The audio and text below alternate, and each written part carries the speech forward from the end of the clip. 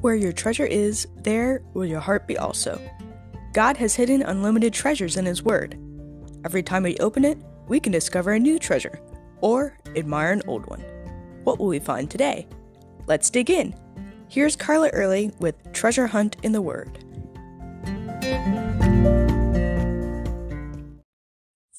Promises fulfilled. That's what God does. In the Old Testament, He made many promises and prophecies, many of which we see fulfilled in the New Testament through the birth, life, death, and resurrection of Jesus. Yesterday, we talked about the first third of the genealogy of Jesus in Matthew 1 through 17.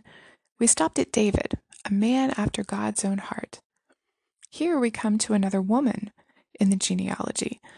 And though it doesn't record her name, we know her as Bathsheba. Why does it call her the wife of Uriah? I think this is to emphasize the sin that she and David committed.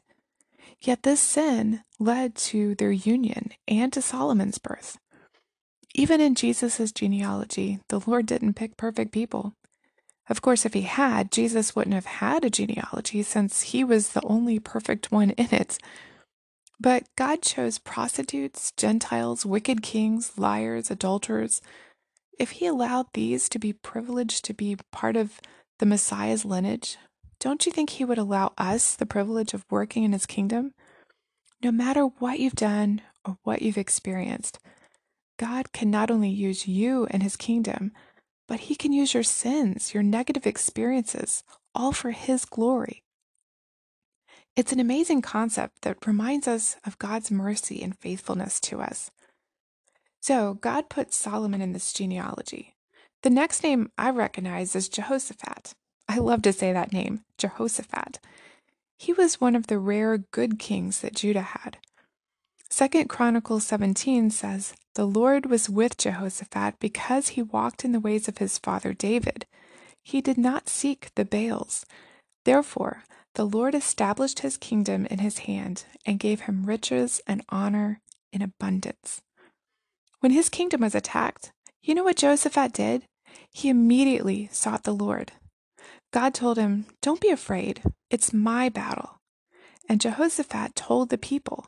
Then all of them worshiped and praised the Lord before he'd even done anything yet. The next thing they knew, their enemies had killed each other, and they were delivered.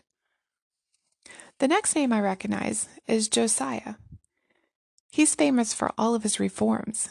His father and grandfather were wicked kings, and by the time he got to the throne, the temple had been trashed, and there were altars to idols all over Judah. He had the temple fixed up, and in the process found a scroll of the law.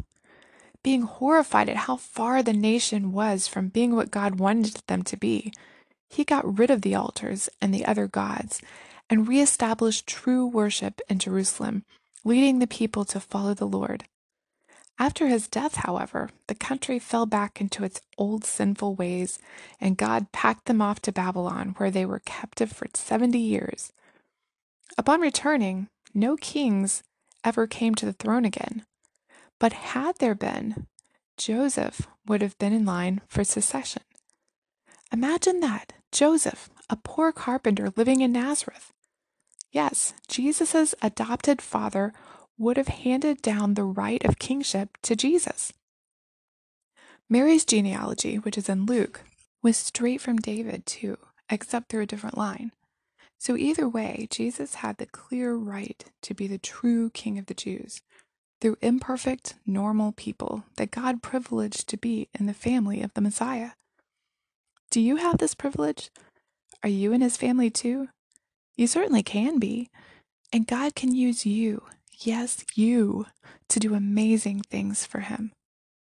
You can contact us at treasurehuntintheword@gmail.com. Also, if you'd like to share a treasure God has given you by doing an episode, please contact us. You can listen to other episodes on our website, which you'll find in the description below. Thanks for listening, and remember, where your treasure is, there will your heart be also.